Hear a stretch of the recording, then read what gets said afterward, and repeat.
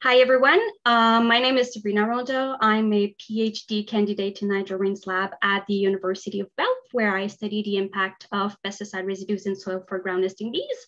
And this afternoon, I will present the results of one chapter of my PhD thesis that looked at the sublethal effects of pesticides used on squash crops for the hoary squash bee. So we already got a very good introduction of the potential impact of pesticide on bees. So I'm going to jump directly to the heart of the matter here and say that yes, since they are important pollinators of crops, bees are commonly exposed to pesticides while they are foraging and nesting in agricultural environments. And many of these pesticides can harm bees in various ways, not just the honeybees, not just bumblebees, but wild bees as well. So now every bee scientist probably heard about that one group of insecticides, the neonicotinoids, that has been linked to negative effects on bees over and over. And at the risk of being repetitive, so neonicotinoids, they act upon the central nervous systems of insect as agonists of the nicotinic acetylcholine receptors. And they can have multiple negative effects on bees, such as an increased mortality, altered foraging behaviors, impaired learning and memory, etc. And in the last years, the evidence of these negative effects of neonicotinoids for bees have started to pile up. And the use of neonicotinoids has become more restricted. And as a consequence, well, manufacturers have developed pesticides that are considered safer for bees. And this should be good news, but only if they really are safer for bees.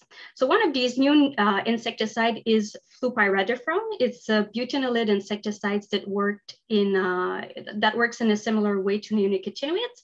And like neonicotinoids, Flupyradifurone is systemic, which means that once it is taken up by the roots or the leaves of a plant, it is translocated to all parts of that plant, including pollen and nectar.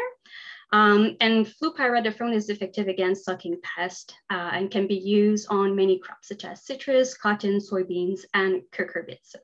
It has been assessed to have low toxicity for honeybees using current risk assessment procedures, but since these risk assessment, we already talked about it, but they rely on a single species of the honeybee. Well, they do not consider the different potential routes of exposure specific to wild bees. And this is a problem because the vast majority of bee species nest underground and could be exposed to Flupyradifurone residues in soil when nesting on farmlands. Another potential problem is if the bees are co-exposed to Flupyradifurone in other pesticides, which may also lead to detrimental synergistic effects that we may not currently be aware of. Recently, the hoary squash bee has been suggested as a good model species to study the effects of pesticide on ground nesting bees. It's a solitary ground nesting bee that specializes on plant of the genus Cucurbita, so squash and zucchinis. And the bees spend most of their life cycle developing underground. In Ontario, the adults emerge in June and July and remain active only for a few weeks, coinciding with bloom in cucurbita crops. And during that time, the adult female squash bee will build individual nests by excavating vertical tunnels in the ground, and she will provision each nest cell with cucurbita pollen, on top of which she will lay an egg, and this egg will hatch a few days later, feed on pollen provision and develop underground until the following summer. And so you can see how this species is continuously exposed to soil, which could make pesticide residues in soil an important threat to their health and survival. So the objective of our study was to assess the possible effects of a realistic exposure to two pesticides used on squash crops, the insecticide Saventoprime, which active ingredient is Flupyradifurone, and the fungicide Quadristop, which active ingredients are azoxystrobin and difenoconazole. So alone or in combination on the hoary squash bee.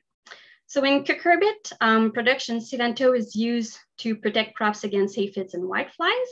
It can be sprayed on or applied directly to soil through irrigation water, and it is persistent in soil, which makes its use particularly concerning for ground nesting bees. On the other end, quadristap is used to protect cucurbit crops against common fungal diseases such as powdery mildew and anthracnose.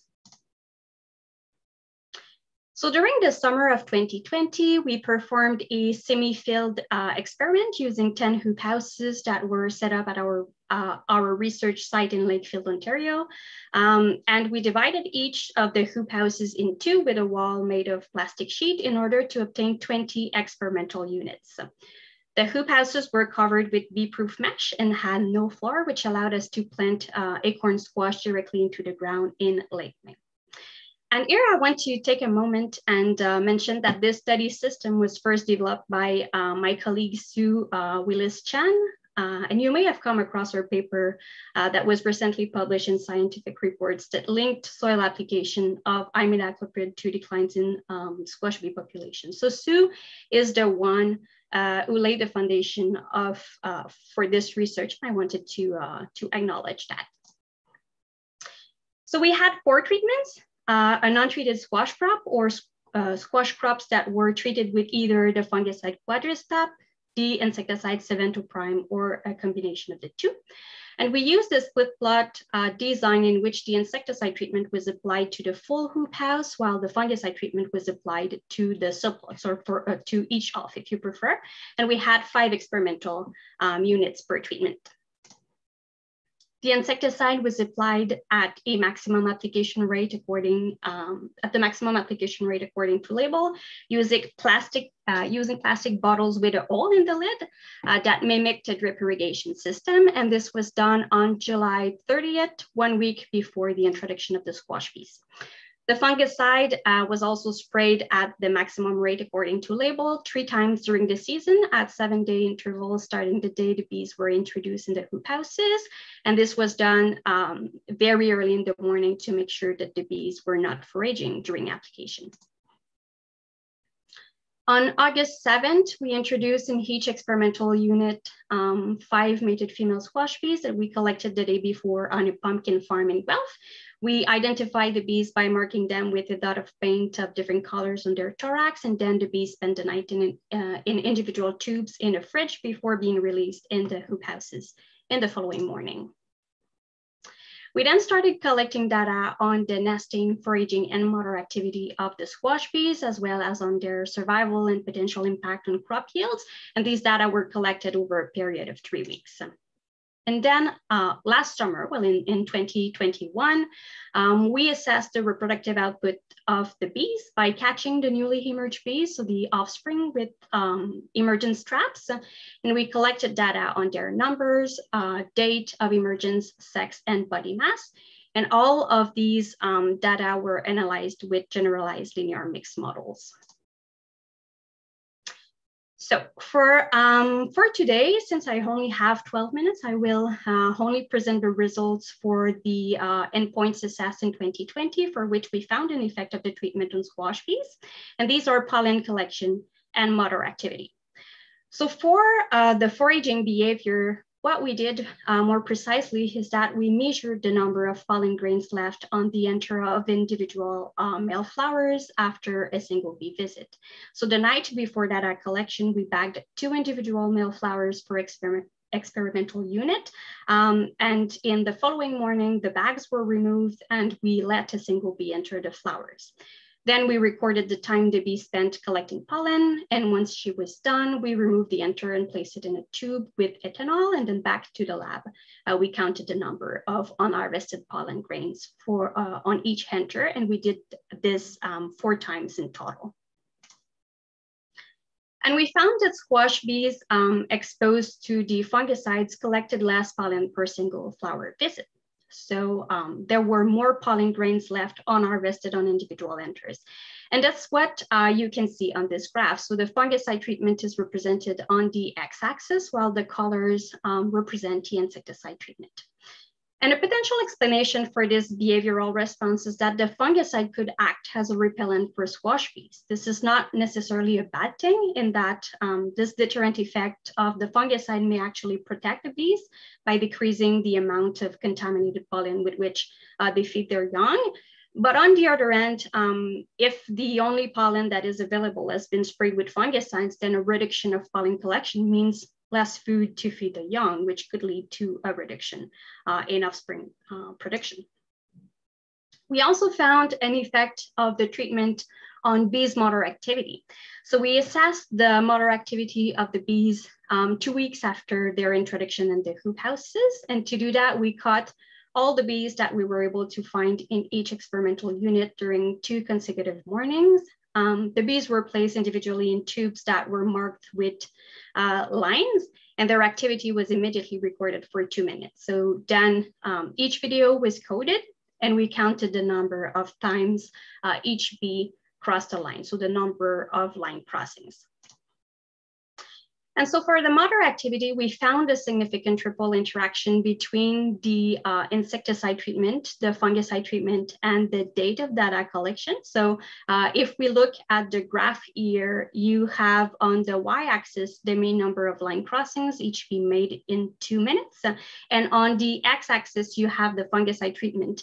And again, the colors represent the insecticide treatment. And you can see that the data are separated by date. So if we come back to our triple interaction, what happened is that for day 1, we found no effect of either pesticide treatment on bee motor activity. But for day 2, we did find that the bees that were exposed to both the insecticide and the fungicide in combination showed increased motor activity. So the question now is, why are we seeing this? And what does it mean biologically? So Flupyradifurone, just like neonicotinoids, stimulates neurons. So it actually makes sense that it can increase bees' motor activity. A potential consequence of this hyperactivity is that it could reduce flight performance and foraging efficiency by tiring the bees out faster compared to unexposed bees. But here, it's not the exposure to Sublethal by itself that led to the increased motor activity, but rather the interaction between the insecticide and the fungicides. And this could be explained by the fact that azole fungicides, such as difenoconazole, which is one of the active ingredients in Quadris, are known to inhibit the enzymes that are responsible for detoxification in bees, potentially amplifying the negative effects of Flupyradifurone. And as for the time effect, you need to know that our last fungicide application was made on August 21st. So day 1 is actually 24 hours after the fungicide application, and day 2 is 48 hours after the fungicide application.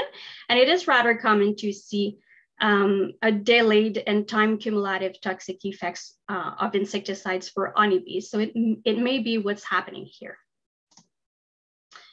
So to summarize, we found 2 behavioral effects of pesticides used in squash crops for squash bees. First, the exposure to the fungicide quadristop led to a reduction in pollen collection by female squash bees.